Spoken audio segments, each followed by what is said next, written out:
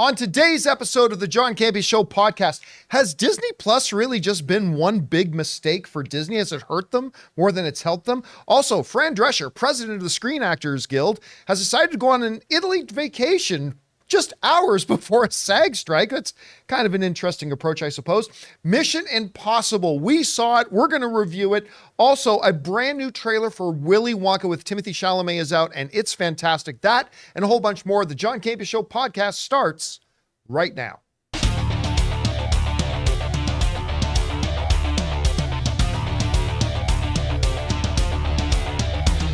Well, greetings and salutations, everybody. Welcome to the best damn movie-related show on the planet Earth, the John Campea Show, coming to you from right here in our adorable little office here. Brought to you in part by our friends at Mint Mobile. I am, of course, your host, John Campea, and it is an awesome honor and privilege, as it is every day, to have you, our international friends, gather around as we talk about our favorite things in the world, movies, movie news, TV, and streaming, and all sorts of good things. Not just giving you our opinions, but giving you information and context so you can form your own well-informed opinions, whether they're the same or completely different from ours. Joining me in studio, as always, on this Tuesday, we got Ray Ora. Hey. Jonathan Voico's here. Hello. Chris Carr is here. Hey, guys. You look good for somebody about to go on strike. Oh, thanks. And, of course, most importantly, you guys are here. Thank you so much for being here and making this show part of your day. And here's how today's show is going to go. We're going to start off by talking about those topics we already listed off.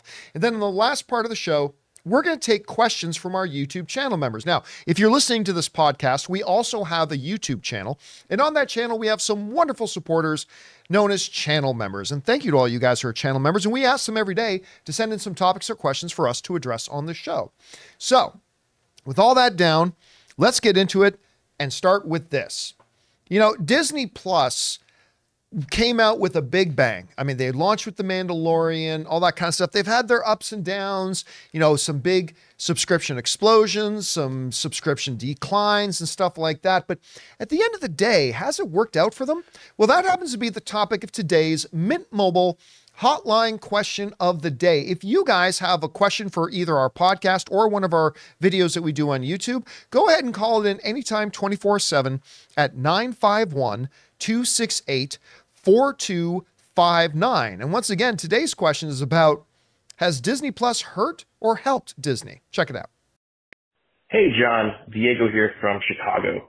I was watching your show today talking about how Max has now passed Disney Plus, and it got me wondering, has Disney Plus caused more problems for Disney than anticipated? The day-and-date release strategy for Pixar has now caused long-term problems for the studio. Marvel has seen a significant drop in quality, by and large, because they're stretched too thin adding these shows into their release strategy. Even more so to that point, the shows generally on Disney Plus are just not being that well received. Lastly, Iger initially said that it would be a couple of years before Disney Plus was profitable, but the overall landscape for Disney was significantly different back then than it is today. What would be the benefit of Disney getting out of the streaming wars? Do you ever see that happening? Thanks, and bring on the filthy. All right. Thanks a lot, Diego, for calling that in. And you know what? Not long ago, that would have seemed like a preposterous question. Like, is Disney Plus a good thing? What are you talking about? Of course it's a good thing. And I'm not saying it's not. All right. I am not saying that Disney Plus is not a good thing for Disney, but you raise several significant, well pointed out items here. Let's look at some of the repercussions of what Disney Plus has done. First of all, it's incredibly expensive. Running a big major streaming network like this is preposterously cost prohibitive. It's insanely expensive. Check this out. This was an article in the LA Times. This was during the first quarter of this year. Wrote, Disney's streaming business posted an operating loss of $650 million, not for the year, a loss of $659 million for the second quarter. That's one quarter, compared with an $887 million loss in the same quarter last year. Disney has promised investors that the service will be profitable by the end of fiscal year 2024. I do not believe they are going to be able to meet that promise. Disney's average revenue per user also improved after the company raised subscription prices. Domestic revenue per subscriber increased to 20% from 20% to $7.14 a month. So this is an incredibly expensive thing. Now, that does not catch Disney by surprise, right? You mentioned Bob Iger said right at the outset that it was going to be years before Disney Plus would be profitable. Take a look at actually how long it took Netflix's streaming business to become profitable. It was many, many, many years before they just recently started to become profitable. It took a long time. Now, Disney's a little bit out ahead of the game. But you also pointed out a couple things. Number one, I believe that Disney Plus, not so much Disney Plus, but their philosophy with Disney Plus has really hurt a couple of their brands. First one you point out was Pixar. Their decision to take a number of Pixar films, some of them were brilliant, and dump them on Disney Plus undermined the public's perception of the company from being a prestigious theatrical motion picture studio to just being a made-for-TV cartoons. That's the image that they created for Pixar films by just taking a sequential number of them, just dumping them on Disney Plus. Films like Luca, films like Soul. God, don't even get me started on the animated brilliance of Turning Red. That movie should have won Best Animated Film of the Year. I stand by that. But at any rate, they created this thing where they just dumped it on there, and now the perception about the event of a brand new Pixar film, it's kind of gone. You also pointed out the Marvel stuff, right? In launching Disney Plus, they believed that a key component of that was to take their most valuable asset, the MCU, and make that a key driver on Disney Plus. In theory, that's sound. That's a good idea. It's your most valuable thing. It's the thing that gets the most attention, the most pop. Make it a main driver of your streaming service. I get that. I do. However, it ended up costing them a lot, not just in finances to do it, but in the fact that, number one, they kind of watered down the MCU a bunch by putting out a bunch of substandard, by substandard, I mean by MCU standards, they put out a bunch of substandard product. They took what was already an insanely busy schedule for the MCU and doubled it. Now you have people, let's say they were doing 6 projects a year. So you pick your 6 best storytellers. Well, now you're doing like 10 projects a year. That means you've got 4 or 5 storytellers that weren't good enough to work for you before, but now they work for you because you've got so much product you have to put out. It has watered them down. It has stretched them too thin. And listen, the same thing can be said about Star Wars. When Mandalorian came out and was the only thing out there, you could make the argument legitimately that Mandalorian was kind of healing the wounds of Star Wars. And you would have been right at the time. But by continuously cranking out the Star Wars product out there, it's had mixed results. Yes, you had Mandalorian season 1 and 2. Yes, you had the brilliance of Andor. But you also had the Book of Boba Fett. And you also had the 3rd season of Mandalorian. And you also had Obi-Wan. And so it's had some positives, but also negatives that have gone with it. And so when you sit back and you look at all the money it's costing, because right now they're losing about $2.5 billion a year. Let me say it again. Right now, they're losing about $2.5 billion a year. Last year, they lost close to almost $4 billion. Hopefully next year, they'll lose maybe only $1 billion if they're lucky. I know they're saying they're going to be profitable by the end of fiscal year next year. That's not going to happen. So the question is Disney Plus a mistake? Was it ultimately a mistake? Here's where I am right now on this. And listen, I reserve the right to change my mind about this as new information comes to light. But for now, my thought on it is this. Disney Plus is still a magnificent idea. For me, the main value of Disney Plus to me isn't even their new stuff. Like, hey, I'm going to stay up till midnight to watch the new episode of Secret Invasion. I've been liking Secret Invasion. But the main thing to me is I now have this depository in this one streaming service of all the Disney classics, of all the Pixar greats, of all the Star Wars movies whenever I want, of all the MCU stuff whenever I want. On top of that, a lot of other stuff that is there, available to me all the time. To me, that is my prime value of Disney Plus. And hey, if you can crank out a WandaVision and crank out an Andor from time to time, bonus. So I personally like it, and I believe there is value there. But they've had to reevaluate their idea about we're going to crank out 25 premium things every year and all that kind of stuff. Number one, because they haven't turned out to be all that premium. Number two, it's stretched them way too thin. And number three, it's been cost prohibitive. They've been losing money because of it. And we've seen in recent months that they've been scaling that back. And so they're recognizing that. So I believe a lot of this has to do, Chris, with growing pains. This is still, listen, this in terms of industry, the streaming industry still isn't even a baby. It's an infant still.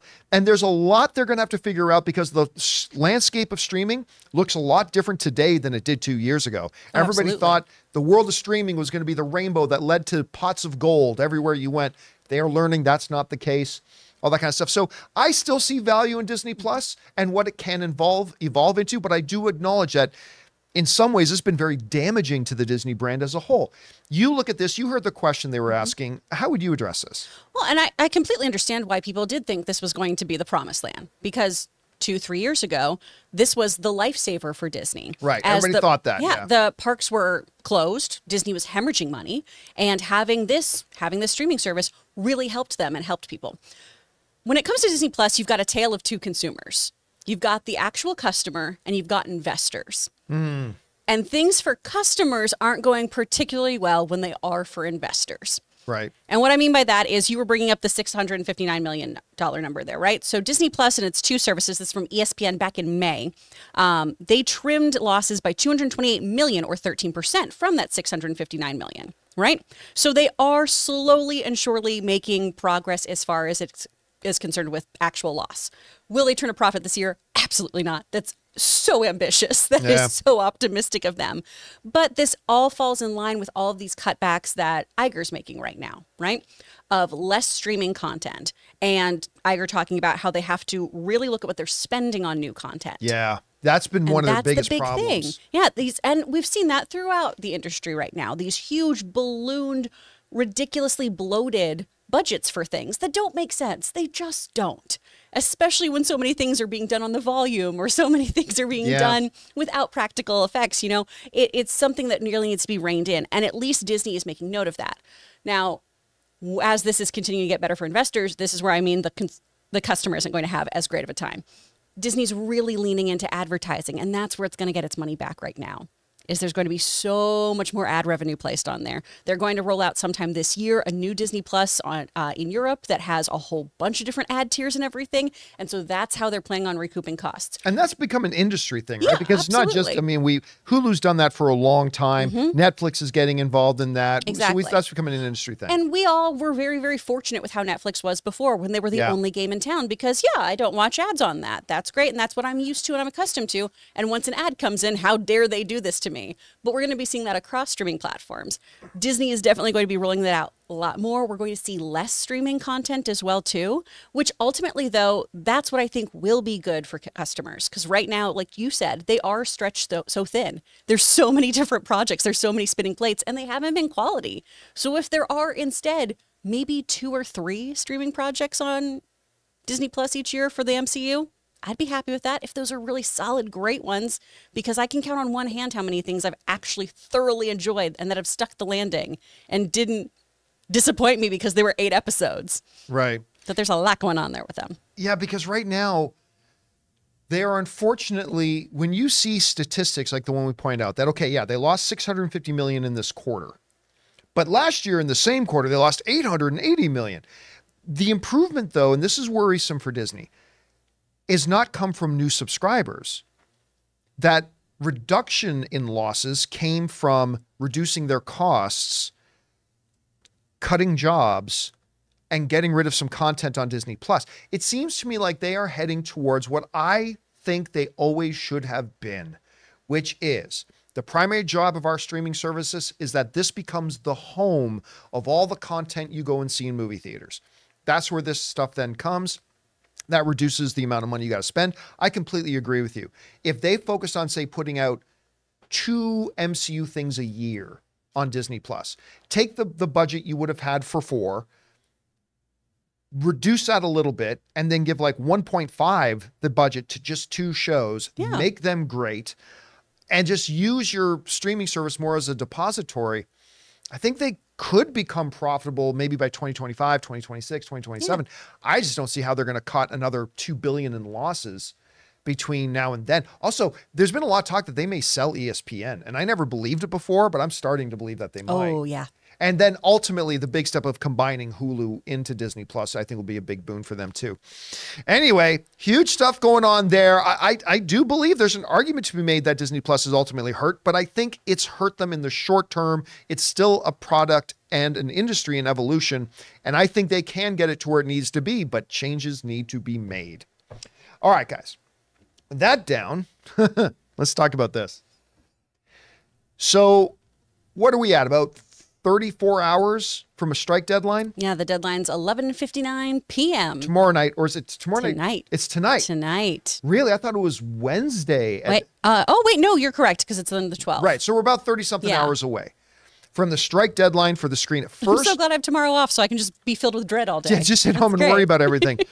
So which would be the first actor strike in 43 years. Mm-hmm.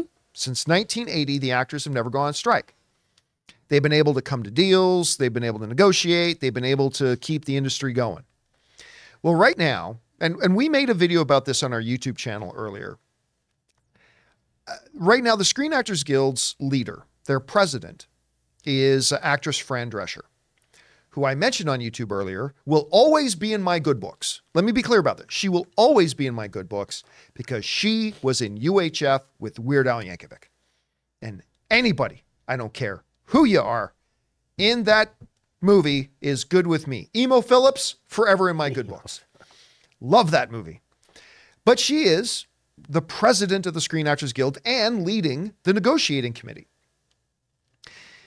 And in an absolutely indescribable move of stupidity, Fran Drescher, president of the union, head of the negotiating committee, literally in double-digit hours away from the union's first strike in 43 years, decided it was a good time to get on a plane and fly to Italy to go to a fashion show and hang out with Kim Kardashian. You can see, if you're watching the video version of this, the headline from this picture here is SAG-AFTRA President Fran Drescher criticized for tone-deaf promotional trip to Italy on eve of possible strike. Now, I want to read this a bit. This is from Variety that wrote this. SAG-AFTRA President Fran Drescher has come under criticism at a tense moment in the union's contract talks with the major studios after she took a weekend trip. Remember, we're talking hours, double-digit hours from a possible strike. She took a weekend trip to Italy to participate in a Dolce & Gabbana promotional event. SAG-AFTRA emphasized that Drescher was still engaged in negotiations. Oh, I'm glad she had her cell phone on her. That's nice. Despite her international travel. A picture of Drescher posing with Kim Kardashian surfaced Monday on social media via Kardashian's Instagram account that sparked heated response from actors, writers, and other members of Hollywood's creative community who are on pins and needles this week as the union and the Alliance of Motion Picture and Television Producers face a deadline of midnight Pacific time on July 12th to hammer out a new 3-year contract. Barring a deal, the union is expected to begin its first industry-wide strike since 1980. Okay. SAG put out a statement that said, hey, it's all okay. We knew she's been associated with this brand for a long time. We knew she had this fashion show appearance booked well in advance. We knew that was coming. We knew that was coming. Okay, and I get that. Now, Chris, I am not a member of the union. You are. Mm-hmm. And so tell me if I'm out of line when I say that that's fine if you are a member of the union. It's like, hey, I've got an engagement that I've got to go to. I know my union may be going on strike. My fellow actors and I may be going on strike, but hey, I've got this engagement that I've had planned for a while. Washington was there. I need to go out and go to this thing. Yeah. That's fine if you are a member of the union. But if you are the president of that union and supposedly leading the negotiating team, if I am a union member and you are my president, maybe you sit out the fashion show. Like, if I'm a member of this union, and I am not, but if I was, I would want to know, as my livelihood is on the line, that my president was hunkered down in a war room, nonstop, no sleep, going over the contracts, going over proposals, doing everything she humanly possibly could to try. You may reach a deal, you may not, but to try to reach a deal before the deadline that's going to put me and 100,000 plus of my fellow members in a strike situation. Listen, we shouldn't be burning cities down over optics. I understand that. But when you are the president and head of the negotiating committee, the optics of you saying, yeah, I'm free. I'm going to hop on a plane and go to fucking Italy. But don't worry. Don't worry, though. I've got my phone on me. Everything's fine, everybody. I got my phone, so I can be reached if anything important. The optics that you have your union members sitting at home wondering when they're going to even be able to work again. And they see you getting on a plane and flying to Italy to pose kissy face with Kim Kardashian, who got her career built off the fact that there was a writer strike a bunch of years ago. By the way, I'm not trying to disparage Kim Kardashian. I'm just saying. And we actually have footage of Weird Al's reaction to all this. There you go. Saying, no, this is Fran asking her friend Weird Al, do you think I should go to Italy? He's like, that's no. the face. Like, no. Go to Spatula City. That's good. Go to Spatula City. Spatula City. You get to drink from the fire hose. You listen, Chris, you are in the union. Mm-hmm. Help me understand this. How did you guys elect this person as your president? And you remember, I'm not trying to trash her. She's going to be in my good books forever, but how did you guys vote this person in as your president? I would like to once again remind everyone that I did not vote for her. I voted for Matthew Modine. Yeah, this is giving a lot of let them eat cake vibes. Yes, that's a perfect analogy. It's really giving it that. It's giving I made my money when syndication made sense and residuals made sense. It's very unfortunate. And it is an optics thing, right? It's an optics thing. And it's one where it looks terrible. Do better. Because you can absolutely have a personal life. I completely understand that. I'm a SAG member. We are on the cusp of a strike. I'm leaving the country in about a week or so. I had that trip planned for about a year. I also know that when I take those trips, though, it means I have to tell my agent, hey, if work comes up, I either have to cancel my trip or we have to renegotiate or do things like that. You work things around. And she's a brand ambassador for Dolce & Gabbana. Being a brand ambassador means that you represent the brand in a good light. Is this a really good light right now? Actors are really bad at finding their light. I don't think this is a good one, Fran. So I don't understand why they wouldn't just skip this event. I feel like this is such a fair and reasonable request, too, with a brand that you have a pre-existing deal with, too. Hey, I'm in the middle of negotiations. I am so happy to do something here in LA for you guys. I'm so happy to do an additional photo shoot over here or do something, but I have to be boots on the ground.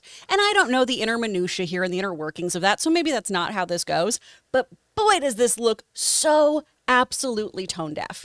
Because if you were talking about how you were in solidarity with a working actor, with working class actors, this is not it. This is not the move. And this just goes back to show so many of the things that she has done during her reign as president, whether it is, you know, these kinds of situations, popping up for the negotiations, what she's done with COVID protocols, et cetera, she just doesn't seem like she takes this job seriously. No, and that was going to be a question I asked because it's like, hey, listen, I get it. Look, if I had a standing engagement that I got to, as a brand ambassador, fly to Italy, hang out at this a seemingly posh awesome black party. tie event and mug on the carpet with Kim Kardashian, of course I'm going to go.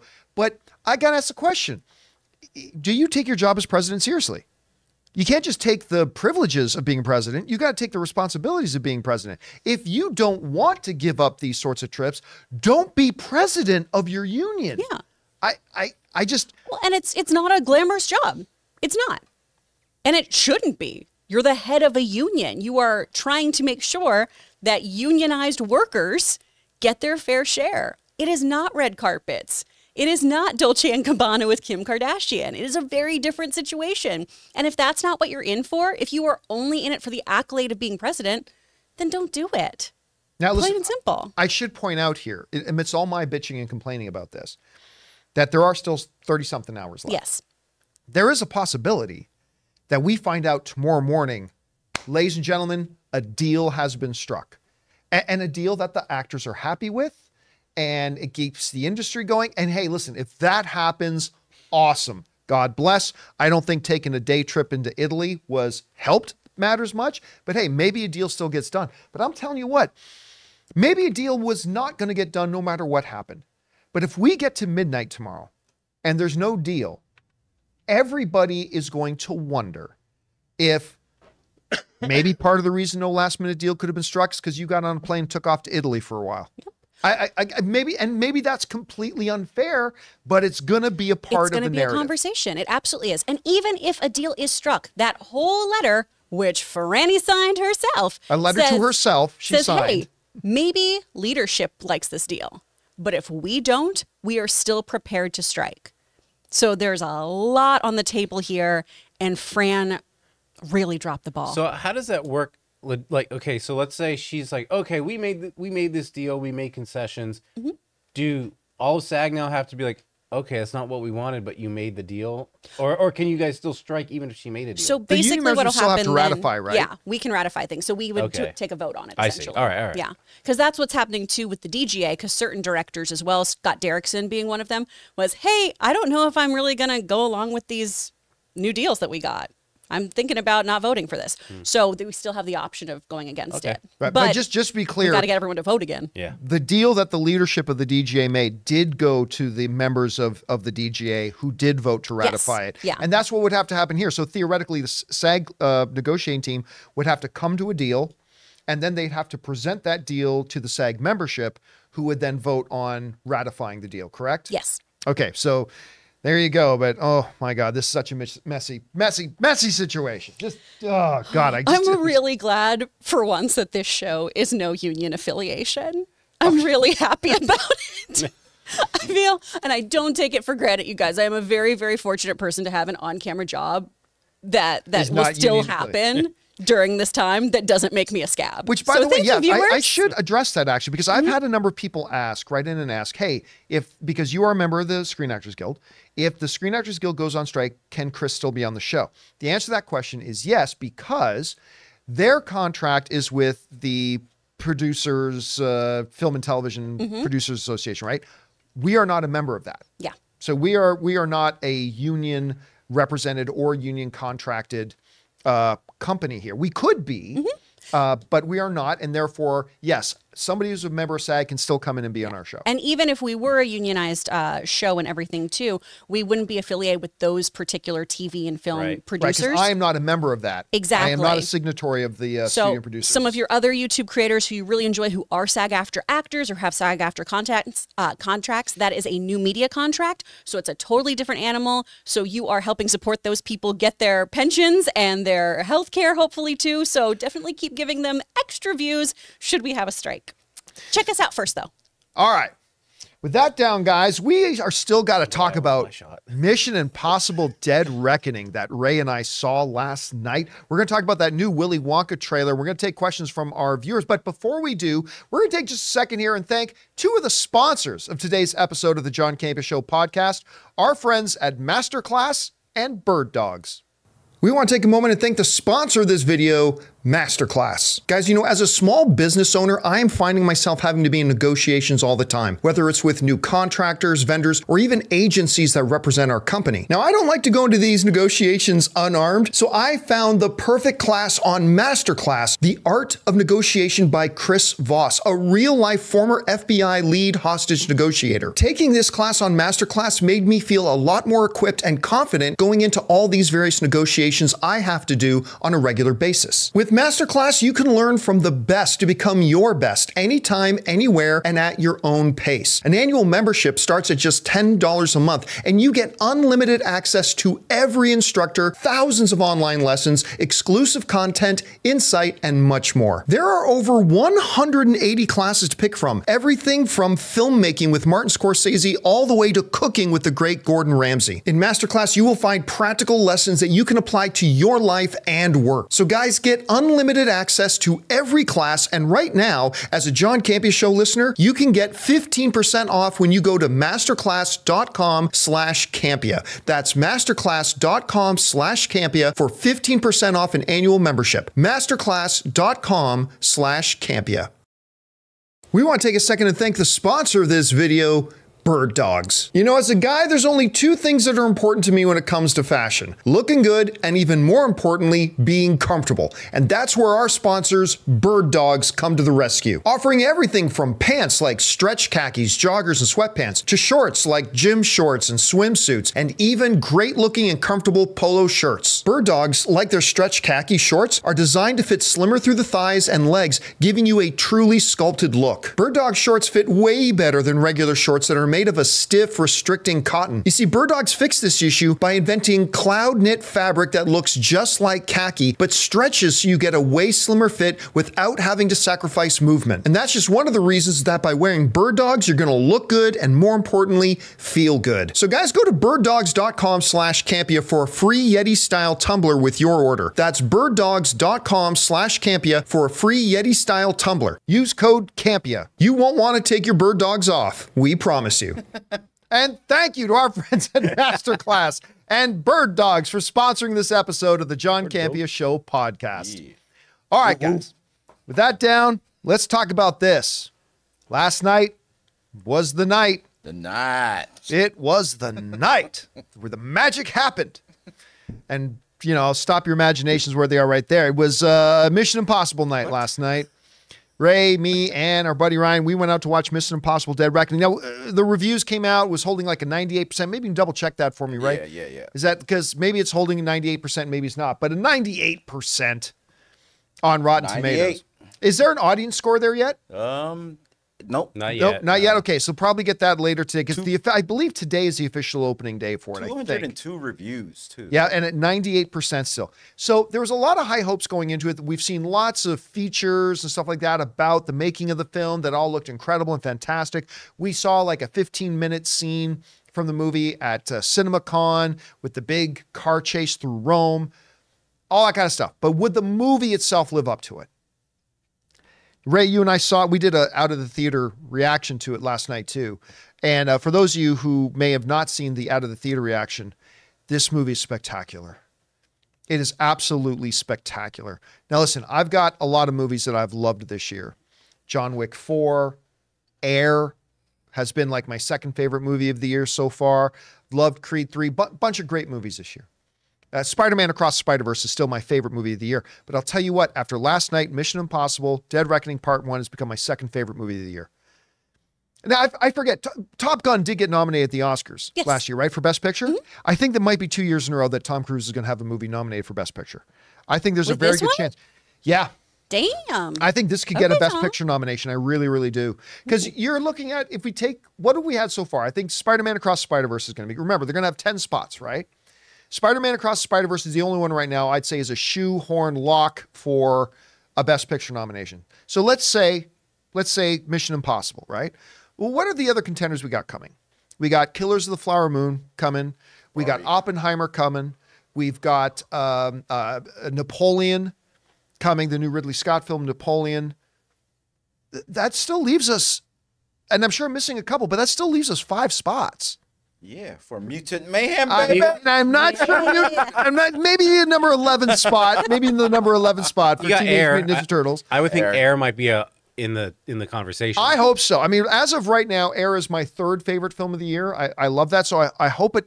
Even then, you still had 5 spots left. I'm telling you, this movie. There's a couple of plot issues that I can't go into here, I didn't see him. obviously. But I will talk about it when I do an open spoiler discussion, probably later this Sunday. But this movie grabs you by the throat right away. First of all, it starts with, I won't say give details. I can't decide if the opening of this movie is a Hunt for Red October ripoff or a Hunt for Red October homage. One of the two, but whatever. It starts off, you're completely engaged immediately. Then the action sequences in the movie just keep getting bigger and bigger and bigger and bigger. And listen, we've all seen the motorcycle stunt. We've all seen a million times the footage of Tom Cruise doing the big motorcycle stunt of him going off the cliff. But when you actually see it in context of the movie, it's way more impressive. It comes across beautifully. And you've heard a lot of the critics talking about the final action sequence of the movie. I had no idea what we were in for. The people in the theater, you could hear people in the theater as the action sequence was progressing at the end of the film. You could hear people audibly in the theater. Oh my God. Oh my God. Oh my God. Like all over the place. It's incredible. And it does a fantastic job of truly ending the movie while truly being completely a chapter 1. You know what I mean? Where this, yes, we got to have chapter 2 now to this, but they do a great job of that. Tom Cruise is fantastic in it. Simon Pegg is great in it. Haley Atwell's fantastic in it. Rebecca Ferguson is fantastic in it. Ving Rhames. Why don't we see Ving Rhames anymore? Ving Rhames on screen is fantastic. I don't know the name of the actor who plays that sexy as hell bad guy. Oh my God, man. That's the worst part of the movie. Gabriel. He's great. Too clean. Oh, I think he's great. He's so good. Too clean. Too clean. He's too clean for Cruise. He's a good looking man. He belongs on a freaking Dos Equis commercial or like Old Spice. I'm the most interesting man in the world. I saw Old Spice every time he came on the screen. Old Spice and Sensodyne, because he's pearly white. I'm telling you that Morales? That is a handsome. Listen, you see this picture? It is not often you could put up a picture of Palm Clementif and say she's not the prettiest one in the picture. What? But she is not the prettiest. You are on your own island in that. My eyes were on Palm the whole movie. Well, of course. By the way, I was looking for her every time she wasn't in the scene. She's better in this movie than I like her more in this movie than I like her as Mantis. I like her more as a villain. She's great. She's got that she's gonna stab you in the back. And every time you saw her, you were scared as hell. Yep. Like she instantly comes across as it was like Terminator. A little bit of serial killer and a little bit of a little Terminator, a little Harley Quinn. Kind of So mixed. that's your type, Ray? No, I just Just as long as they don't wear trench coats. No trench coats, but maybe we'll murder Ray. Look, I'm a latecomer to Tom Cruise ever since Top Gun Maverick. I know you guys mentioned a lot of the outside things, though those don't really matter to me. What he brings to the screen is all I care about, and this guy works hard. This movie, he works hard, and I appreciate it. I appreciate it so much. Like, this movie had a bunch of check boxes that I didn't think it would cover, but it did all in one thing: action, suspense, even had Ninja Turtles. You know, there's even a little bit. There's a little bit of like and when Donatello comes in at the end to help him out, unbelievable. Tom Cruise, can I get some of that cake too, please? Some of that Christmas cake that he sent us last year. But this movie did it for me. Like it was great for as long as it was. I was there because he just kept it going. It just kept going and going and going and going. And I'll tell you what, I was talking to a buddy of mine in the car ride to the office this morning. And listen, I know no one's going to like this. I'm not the biggest fan in the world of the Mission Impossible series. I mean, I've certainly, like the last couple of ones, like Fallout, have been really good and I've really enjoyed. But overall, like from 1 through 6, I like the Mission Impossible movies. A couple of them very, very much. A couple of them not so much at all. So I'm like, yeah, I like the Mission Impossible series, but I'm not the hugest, biggest fan of this.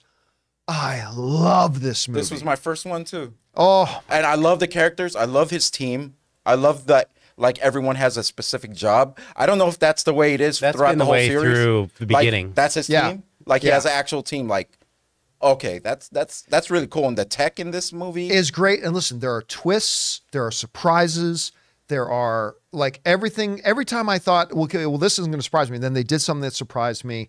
The thrills are there. Makes you love movies. Listen, this is movie magic. You know, the magic of movies is in that theater. And being in that theater last night, first of all, the movie started with Christopher McQuarrie and Tom Cruise coming on screen and saying, hey guys, thank you for coming to see this movie the way it's meant to be seen. That's what they did for Top Gun. Right? Yeah, they did the same thing for Top Gun. Like our movies, we make them to be seen as experiential events in theaters with other people. And I'll tell you what, being in that theater last night, it was a good theater. We were in a good theater last night. And feeding off as a viewer feeding off the energy of all the other people in that theater that were oohing and awing and cheering and gasping and saying, "Oh my God," like right along. Like, did you hear about the guy sitting beside Ryan? Did Ryan yeah. He was like, but no, I think we also got that bonus thing before it, right? Like the little red carpets things. They're not going to play that for. No, that was because last night was a special. Yeah. So we got to see that, and I love when they take the time out to do that, to thank like the audience for actually coming to the theater and see it. Guys, this is one of the best films of the year. Yes, it is. It is so fun, so.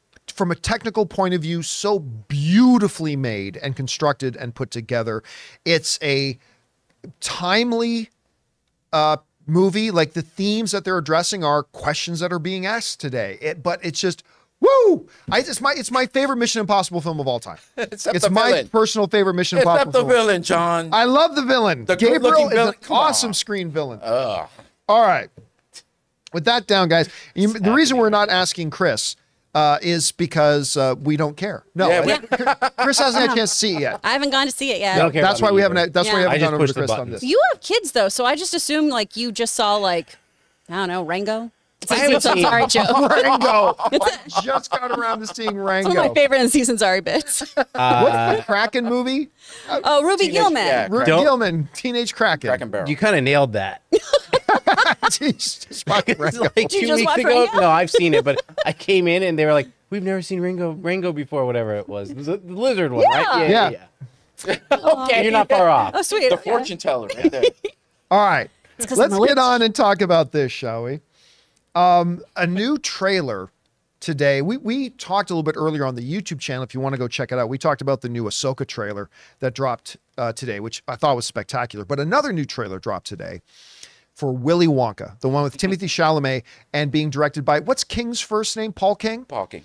Being directed by Paul King, the guy who directed the two masterpieces, and I don't even mean that facetiously, Paddington and Paddington 2. They're perfect. They are perfect movies. The best thing, oh, look at Race right there. The best thing. You're going to fall over. The very best thing about Nicolas Cage's The Unbearable Weight of Massive Talent was the profession that Paddington 2 is one of the greatest films of all time.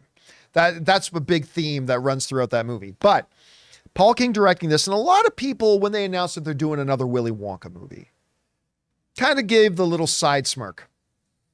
You know what I mean? They give him, why are you doing another Willy Wonka movie? I get that. Little wonky. I kind of would have felt that a bit too, except I believe that Timothée Chalamet, he's not yet, but I believe if there's anybody in the world who's going to be the next Daniel Day-Lewis, I believe it's going to be this kid. I have been like, even his really bad film, Bones and All, his performance is like scary. It's like, it's scary that this guy is still this young and is this good, and he's just getting better. Like, his performance in it was incredible.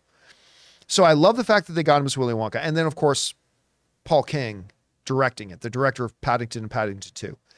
Well, they just put out a trailer that they did show us at CinemaCon a couple of months ago. And the trailer is wonderful. It just, you want to feel that magic. You want to feel that whimsy, and you want to feel that wonder, right? And as I'm watching, there's this great little part of the trailer where he's him and this little girl who's kind of like his partner in crime. He's like, I need an idea. And all of a sudden the light bulb goes off about him. And just the way his head goes and talks, it was so charming. By the way, Rowan Atkinson, dressed as a priest, running out of a room yelling, run away, which big tip of the hat, obviously, to Monty Python, is just life and air and breath. Hugh Grant as an Oompa Loompa. It's freaking inspired.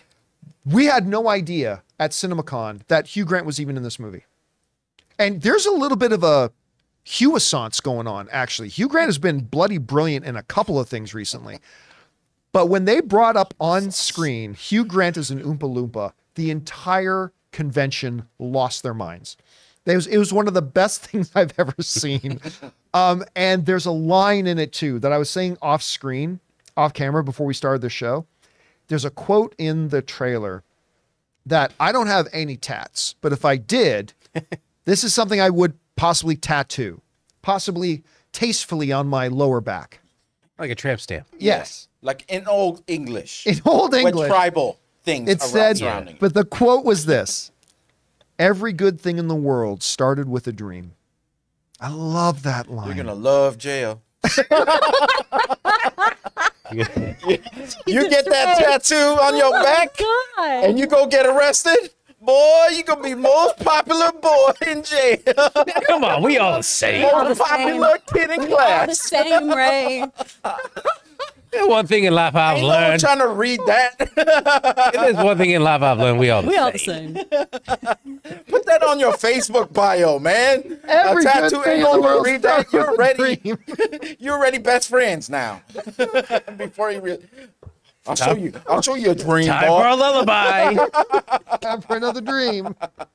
Oh yeah, I but that- dreamed that's the a great dream quote, of. though. No, That's really good. It's nice. oh my god. But No, it's nice. placement of It's that fine. tattoo is sus. Just don't find yourself in prison. Every Ever been good in a thing in the Turkish world prison? started with me. Look. Starts with I something. think there have been a lot of people that have been very skeptical of this movie, and I get it. And I think there's going to be a lot of people that this trailer won't change their mind. That's fine.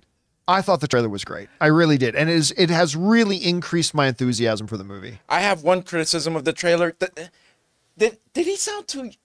I can't believe I'm saying this because, he kind of comes Choose off your as words really carefully. young, right? Like Yeah. really Well, he's young. supposed to be maybe young. too Well, he's young. supposed to be young. I mean, Yeah.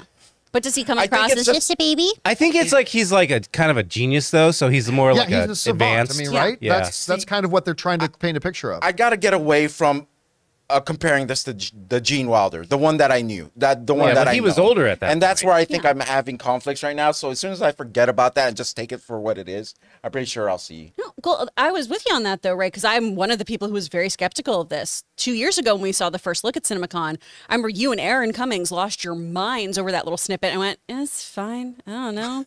And he Well, might what did be. you think about the new trailer? Now I'm really into it because before it was he might be the next Daniel Day-Lewis, but is he the next Gene Wilder? And the answer for the longest time was no. And I love Gene Wilder. I adore him so much. I think one of the greatest actors of all time, one of the best comedians. And this has so many hints of Wonka in it. There's so many lovely little ticks and moments that he just nails. And at CinemaCon, Timothy Chalamet brought this up too, of being the very wholesome, altruistic version of Wonka that wanted to create. Yeah. And then eventually Before he got jaded. You know, capitalism, baby. It'll change you. It'll change you. And this looks charming as all get out. Like, I know I'm going to see this movie and be an absolute sucker for it. This is totally up my alley. It's all whimsical. It's got snow and dance numbers and chocolate and a stacked cast like nobody's business. Yeah, the cast is incredible. I'm really here for this now. They got to make the candy look good because that first Willy Wonka with Gene Wilder, when he was in that candy shop and he would give him a piece of chocolate and he would just, I didn't care what kind of chocolate that was. I was like, I want some It was chocolate. plastic. Oh, yeah. Well, I you was gotta make going me to hungry full for on some Augustus chocolate. Gloop. I would have jumped in that river. Been like, I can die here. This is a great way to drown. There were 3 films going into CinemaCon that I was either not really interested in or at the very best lukewarm on that completely won me over at CinemaCon. One of them was Wonka. This is one of them. The other 2 were Barbie. I was completely lukewarm on Barbie before the CinemaCon presentation. And the other one that I just have never cared about at all was, why am I even freezing on the name of it now? The Wizard of Oz one. Wizard of Oz. Oh, yeah. Yeah. Oh, the great Wicked. power. Wicked. Oh yeah. Did not care one drip of urine about Wicked at all. And then they showed us that nonsense. presentation of Wicked, and I'm like, fuck me, I want to see Wicked. I want, because it, You're, and they haven't looks released what so they good. showed us at CinemaCon to the public yet. But believe me, guys, you might be in the same boat as me that you couldn't have cared less about Wicked. When you see this thing that they put out, that they showed us at CinemaCon, whenever they do put that out, you will be looking forward to watching Wicked. This thing so looks hyped. incredible. no excitement for the creator yet, though, right? I don't. What about you guys? I don't. I am excited about it. I- I like those kinds of stories, though. Yeah, me too. Yeah. Jonathan, you seen the trailer for Creator? No. Yeah. By the way, sticking on Willy Wonka, though, I'm only on Rango point right out now, Timothy so. Chalamet. Take a guess. How old is he, do you think? 14. 28. A solid 14. 28. Ray is 20. much closer than 26. Jonathan. I would say 27. Jonathan just got it. 27 Okay. years old.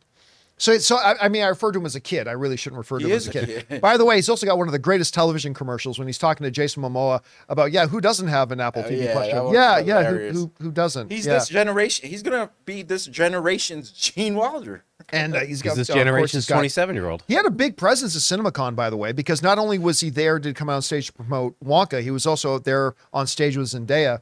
By the way, how good did she look? He was so funny, too. He was so funny. Come out to talk about Dune 2. Yeah, he's hilarious, actually. He was really funny. All right. Guys, with that down, we are now going to move over and take questions from our YouTube channel members. But before we do, we're going to take just another moment and thank another sponsor of today's episode and our podcast, my mobile service provider, and they should be yours, the great folks over at Mint Mobile.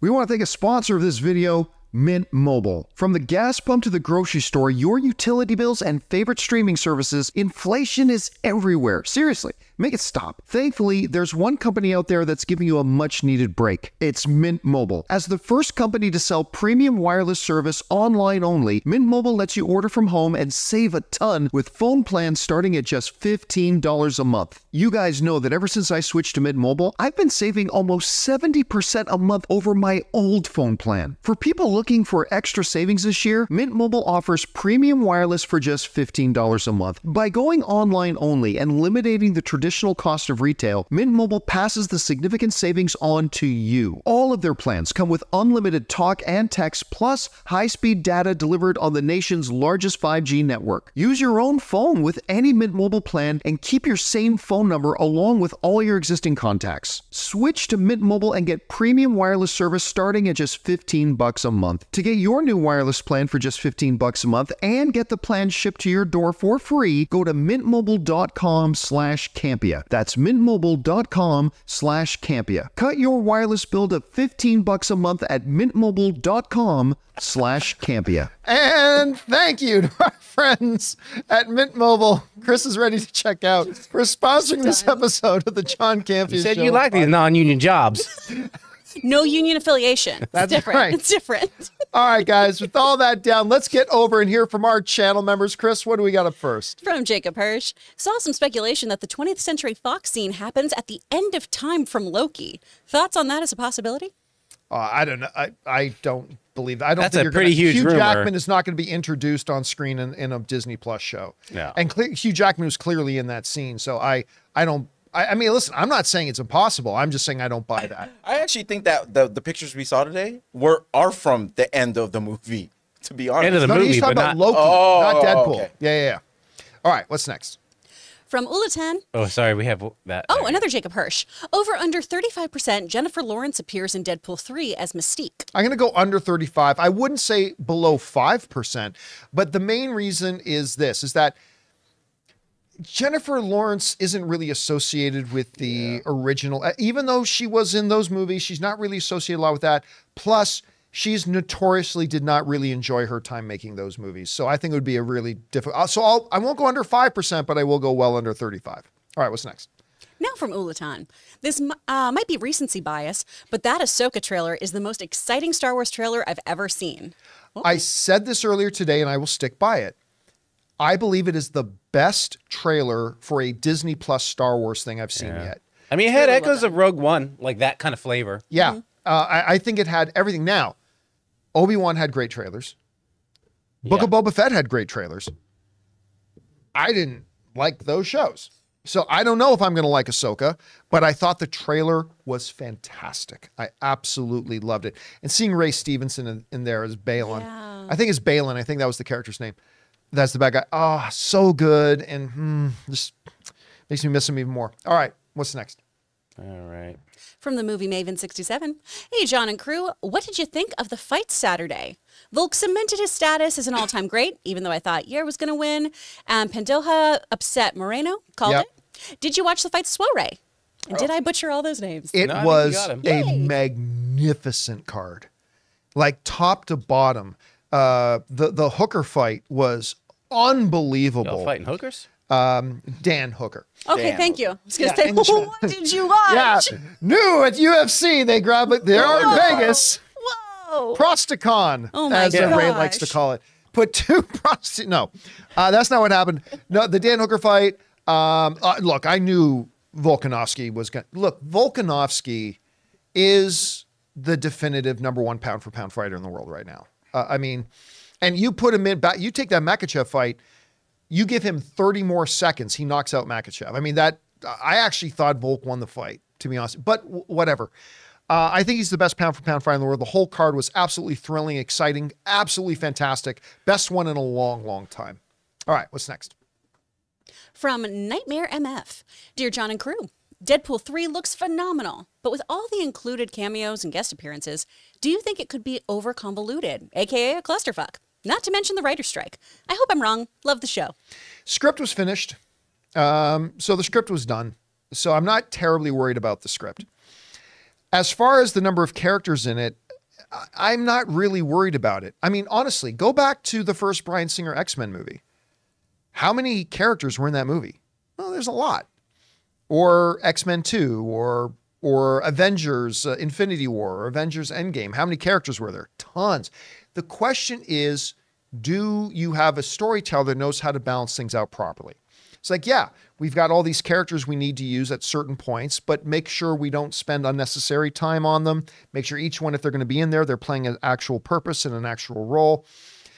It's not a problem. I never worry about how many characters are in a movie because we've seen lots of movies with tons of characters that work perfectly fine. So I'm not worried about that.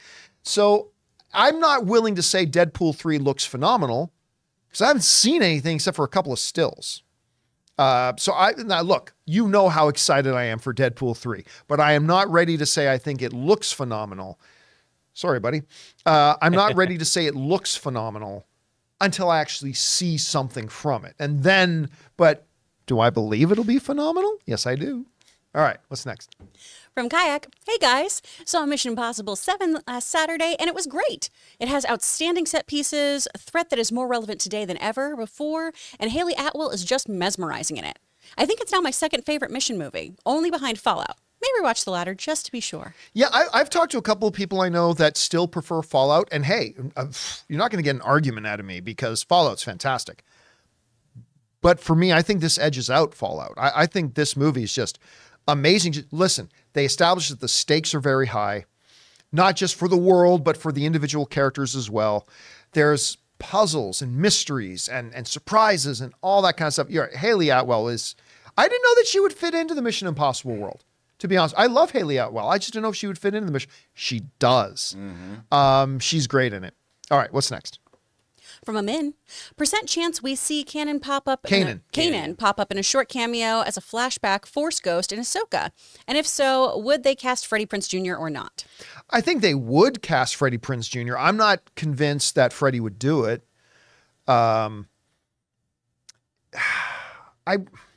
Sorry, I'm wrestling for a second about what's appropriate that I can say and what I can't.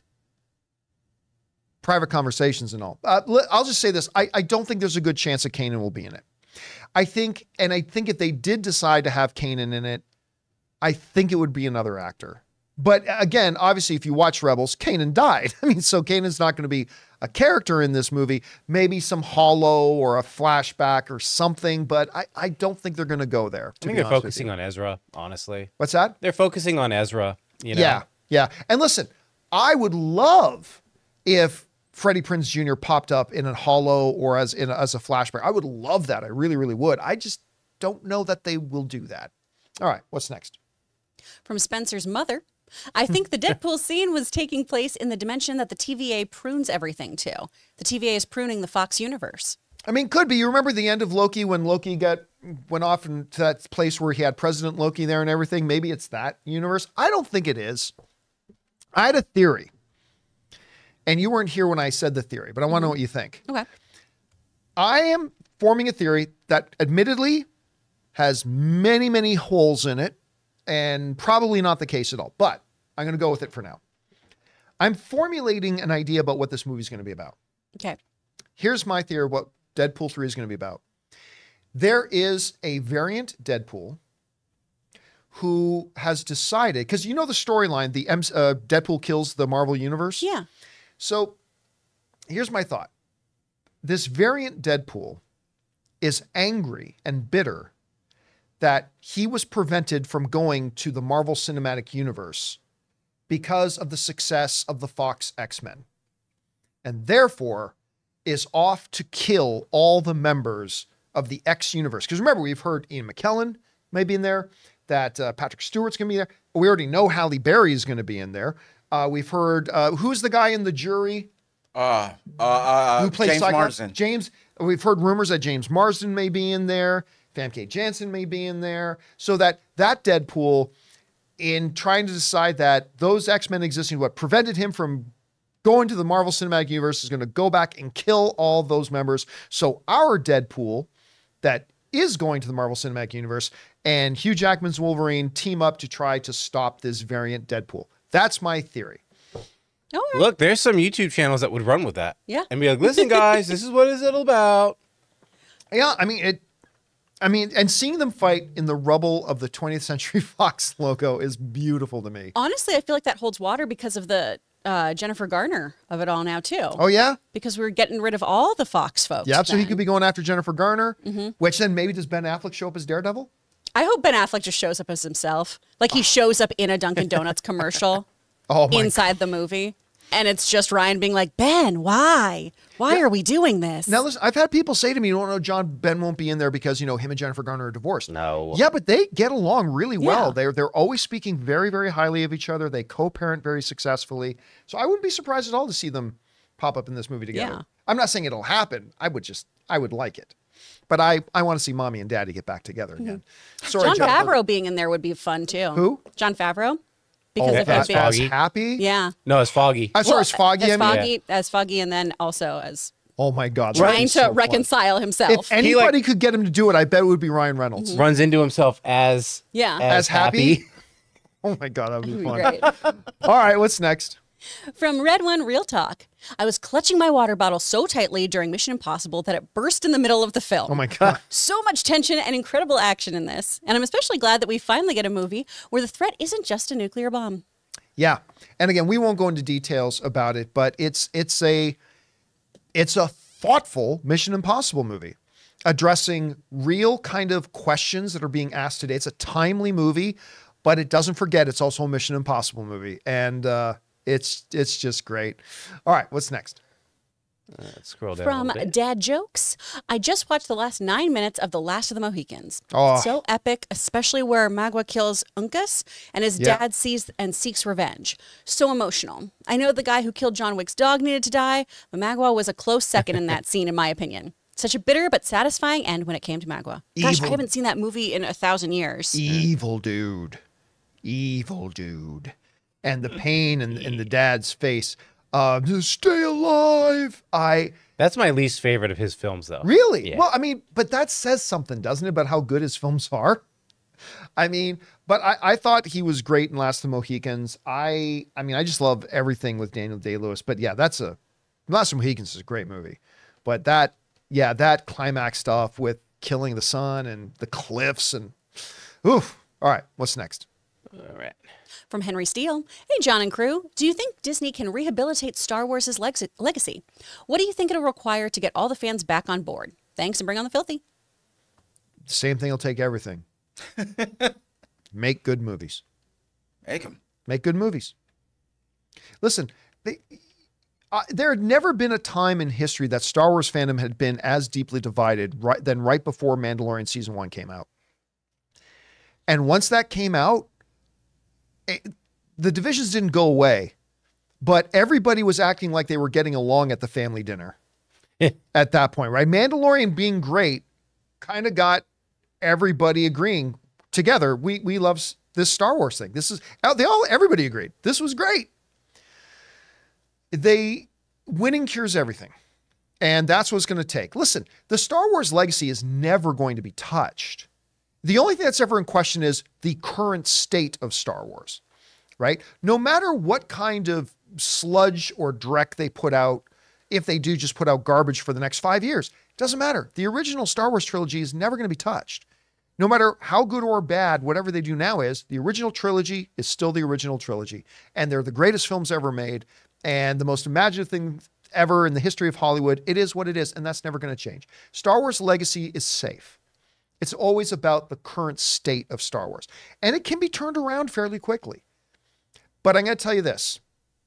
It won't be turned around on Disney Plus. Right? We had Andor. I think the best Star Wars thing that's ever been made since the original trilogy. The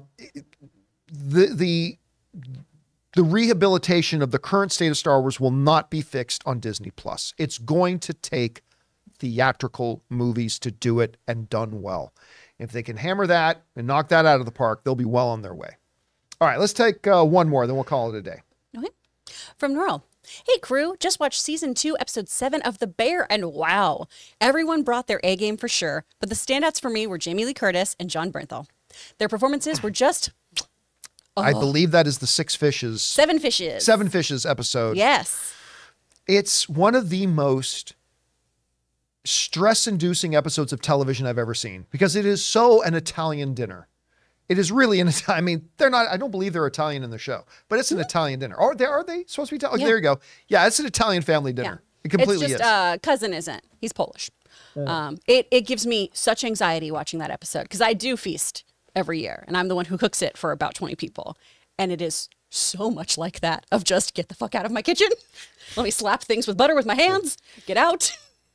Oh, that episode. And listen, in as much as I have said, and I believe that you can just engrave the Emmy now for Best Guest Appearance Emmy to Nick Offerman for The Last of Us, that's going to him. The Best Actress in a Guest Appearance role, you may just get that warmed up for Jamie Lee Curtis, because her performance in that episode, if you doubted her power as an actress, even after she was holding an Academy Award, go watch this episode of The Bear. She kills it. Like, absolutely kills it. It's unbelievable. She walks such a fine line, too. I read so many articles and interviews after that episode, because I wanted to know everything about it, and how the whole casting of it, too, they wanted you as the audience to be overwhelmed and also go, where the hell is Bob Odenkirk in this? Why? Yeah. What? Is that Mulaney? Is that John Mulaney in there? Yeah. What is happening? Everybody's in this episode. Yeah. Oh, my God. So that you as the viewer have that experience of, but I want to go talk to this person. I don't want to talk to you like you have at family reunions. If I don't want to be around you, I want to go talk to them.